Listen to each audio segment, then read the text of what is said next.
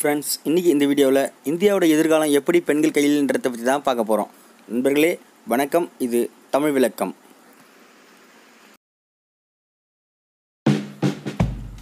உலகிலேயே அதிக மக்கள் தொகை கொண்ட நாடுகளில் இரண்டாவது பெரிய நாடாக இருக்கும் இந்தியா தான் உழைக்கும் திறன் கொண்ட இளைஞர்களை அதிகம் கொண்ட நாடாகவும் இருக்கிறது. ஆனால் இதே நிலை இன்னும் எத்தனை ஆண்டுகளுக்கு நீடிக்கும் என்ற சந்தேகத்தை சமீபத்தில் வெளியான ஒரு புள்ளி விவரம் ஏற்படுத்தியுள்ளது. நாட்டின் மக்கள் தொகையில் 25 வயதுக்குட்பட்ட இளைஞர்கள் எண்ணிக்கை 2017இல் 50.2% இருந்தது. அது 2018இல் 49.9% குறைந்துள்ளது. அதே நேரம் பெண்கள் கருத்தரிப்பு சதவீதமும் மிகவும் குறைந்துள்ளது. புள்ளி விவரங்கள் எல்லாம் வெறும் புள்ளி விவரங்கள் மட்டுமல்ல. அது எதை குறிக்கிறது என்றால், நாட்டில் குழந்தை பிறப்பு வீதம் படிப்படியாக குறைவது மட்டுமின்றி குழந்தை பெற்றுக்கொள்ள முடியாத குறைபாடுள்ளவர்கள் எண்ணிக்கை நாளுக்கு நாள் அதிகரித்து வருகிறது என்றும் அந்த புள்ளி விவரங்கள் நமக்கு எச்சரிக்கை விடுக்கின்றன. அதற்கு 2 மிக முக்கிய காரணங்கள் உள்ளன. அதில் ஒன்று, அரசின் அறிவுரையை ஏற்று அதிக குழந்தைகள் பெற்றுக்கொள்ளாமல் பலரும் குடும்ப கட்டுப்பாடு செய்து கொள்வது. மற்றொன்று, குழந்தை பெற்றுக்கான ஆரோக்கியம் இல்லாத நிலை ஆண்களிடமும் பெண்களிடமும் பெருகி வருவது. நாம் அலட்சியப்படுத்தக்கூடியாத மிக முக்கியமான விஷயம் இது. இதற்கு முக்கிய காரணம் நமது வாழ்க்கை முறையில் ஏற்பட்டுள்ள மாற்றங்கள் தான்.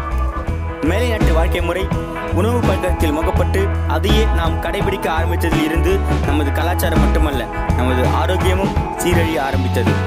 இப்போது பசியோடு யாரும் இருக்கவில்லை. பட்டினி சவாலை சமாளித்து விட்டது நமது இந்தியா.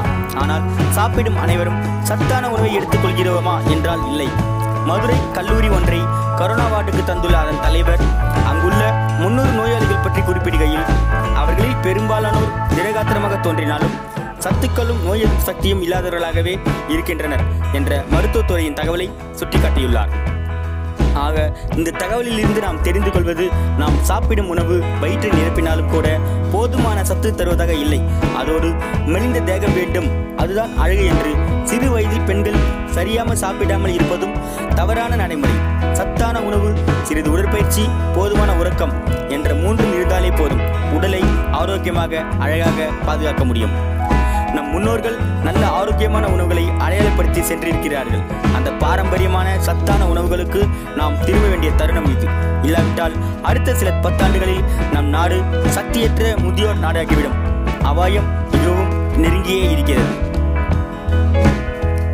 இந்த இக்கட்டான பிரச்சனைகளில் இருந்து நம் எதிர்கால இந்தியாவை காப்பாற்றிக் கொள்ள நம் இந்திய தாய்மார்கள் அவர்களின் குழந்தைகளுக்கு இப்பொழுதிருந்தே சத்துமிக்க ஆரோக்கியமான நம் முன்னோர்கள் கூறி வைத்த உணவுகளை திரும்ப அவர்களுக்கு பழக்கப்படுத்த வேண்டும். அப்பொழுதுதான் எதிர்கால இந்தியா மிகவும் உற்சாகத்தோடும் நோயற்ற இந்தியாவும் இருக்கும். அதற்கு நம் இந்திய தாய்மார்களின் முழு ஒத்துழைப்பு தேவை. ஃப்ரெண்ட்ஸ், இந்த தகவல் பிடிச்சிருந்தா மறக்காம ஒரு லைக் பண்ணுங்க. மேலும் இது போன்ற பல சுவாரஸ்யமான தகவல்களுக்கு நம்ம தமிழ் விளக்கம் சேனலை மறக்காம சப்ஸ்கிரைப் பண்ணிடுங்க. மீண்டும் ஒரு நல்ல தகவலுடன் உங்களை சந்திக்கிறேன். அதுவரை உங்களிடமிருந்து விடைபெறுவது உங்கள்